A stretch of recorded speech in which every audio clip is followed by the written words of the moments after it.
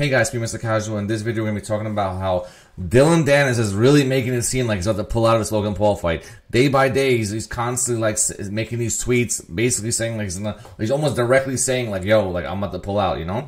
So let's look at the video. Let's look at the twitter.com, Dillon Danis' Twitter. Please subscribe to the channel. And look, this is his latest tweet 8 hours ago. I'm over this shit. Peace.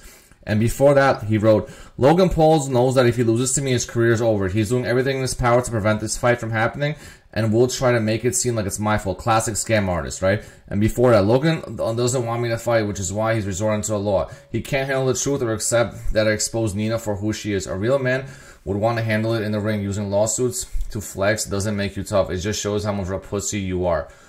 Like, you know what I mean? The fight is literally on October 14th. It's like, what, 17 days? Why would he write, I'm over this shit, peace? Mind you, remember what happened with him in the KSI thing? He pulled out. So, if you already have like a history of pulling out against KSI, and then you pulled out in the KSI fight also like a week or something, or a little bit over a week right before the KSI fight, you pulled out. And now it's 17 days before a Logan Paul fight, and he writes, I'm over this shit, peace.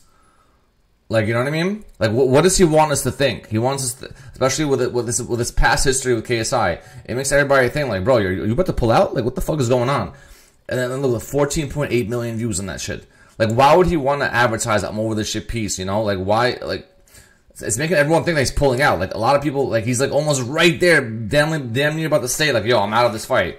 Like, I think like really soon he's really about to type that. Because what does that mean? I'm over this shit piece. Like, what does that mean? You know what I mean? I just thought I'll give you guys the updates when I saw this shit. I was like, yo, holy shit, bro. Is this guy really about to pull out? Let me know what you guys think in the comments. Please subscribe to the channel and be safe, everybody. All right, take care.